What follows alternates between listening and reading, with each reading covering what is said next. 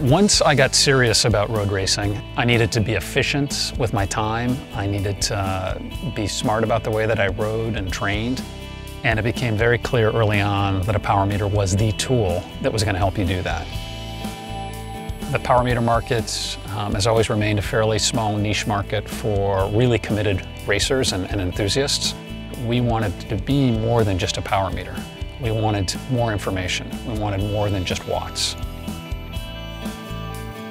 We're committed to ongoing improvements, and that's what we tried to roll into Vector 2. There's a couple significant improvements. One is inside the pedal, so you wouldn't see it visibly, and that's an improvement in the bushing system. It should be longer lasting and give greater performance of the pedal itself.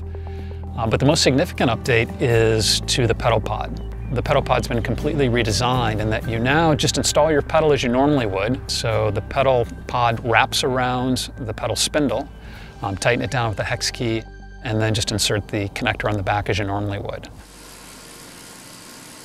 Our vision was to do more than just report watts from the start. Because we measure at the interface of the cyclist and the bike. It's interesting how as power goes up here, we can see these forces and we can see how you're pedaling. And so with cycling dynamics, it's going to be a growing suite of data measurements that report back to the cyclists what they're doing. We're launching 3 new metrics.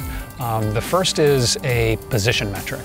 And I'm telling you what's your position on the bike. Are you standing or are you seated?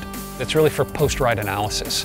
When you're evaluating a climb, at what point were you standing, at what point were you seated?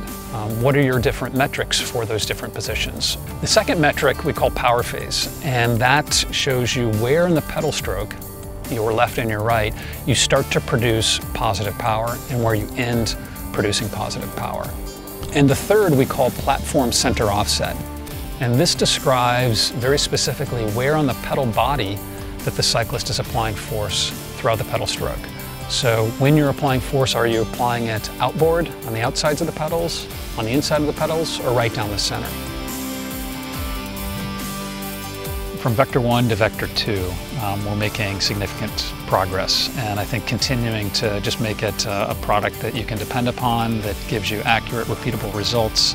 I think what I'm excited about is just the commitment of the company and of Garmin to constantly improve this product.